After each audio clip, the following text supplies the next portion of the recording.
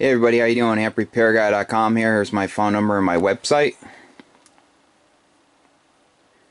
So today we have an Ameritron al-82. Customer purchased this from a guy in Kentucky. He sells a lot of stuff on Facebook. This guy he bought it from. The customer, to be clear, did not do any modifications to this. He told me that he purchased it like this. That the guy bought it from, used it as his own personal amp. I don't know if that's true or not, but so I noticed right away that it has two circuit breakers in place of the stock fuses. Obviously a circuit breaker takes longer to interrupt the fault than a fuse, a regular fuse, not a slow blow. Slow blow takes longer than a regular fuse, but not only are they circuit breakers, but they're actually 25, they're rated for 25 amps. It's a big no-no.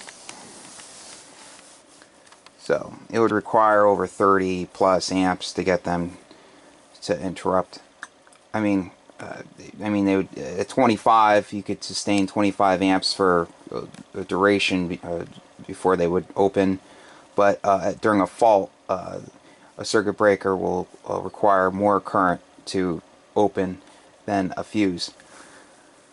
So 3 500Zs are right here. Obviously had a short between the plate and the grid and one of them. I'll high pot them with that one. So obviously that happened to that one.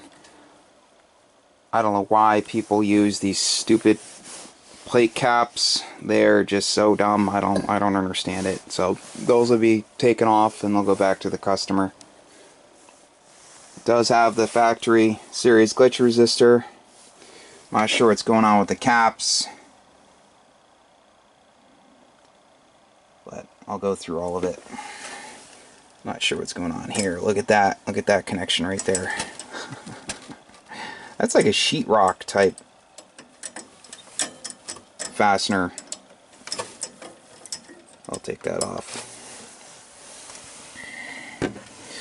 Customer told me from day one tube would discolor quicker than the other, so they were obviously not matched.